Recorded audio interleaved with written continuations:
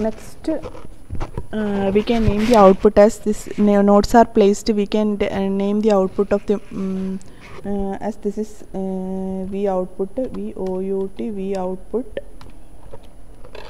Okay, then drag that box to this point and click on this wire, then escape. Similarly, we can place this capacitor output as VC. So place net alias, go to this place net alias, click here, and we can type VC. Do not type V capacitor, then it will be an error.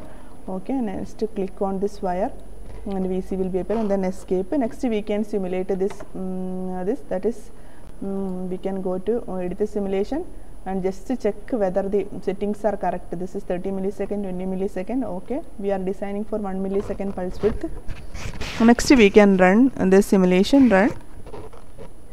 So let us see the output waveform. This is the waveform, that is so this is a pulse, this is the pulse, and which is of, you can see 25 millisecond, 26 milliseconds. So pulse width is 1 millisecond and the capacitor output is seen like this.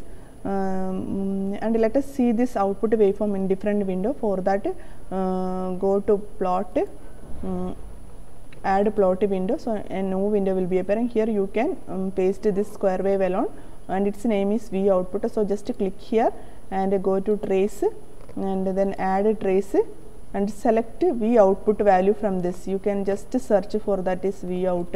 So let us see, this is V D1 bar. So V output, that is our name, that is V of V output. Okay, so let us check it as value V of V output. 1 second, we need to search its value. This is V of V output. Just click here and then OK.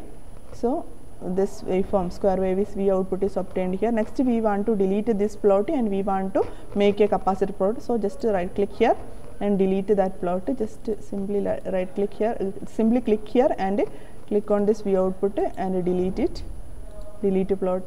Next you want capacitor plot. So go to the plot, add a plot window and click here, and you want to see the capacitor output. So for that go to trace, add a trace. Here what is capacitor value? V of VC, that is the name you have given for the capacitor output. Just search for VC. Let us search it as V of VC. So this is V of VC. Click here and OK. So the capacitor output alone will be appearing here. So this is the way we can see the output in different plot like this. Okay, that's all about this monostable multivibrator. You have obtained the same value of 1 millisecond pulse width. Thank you.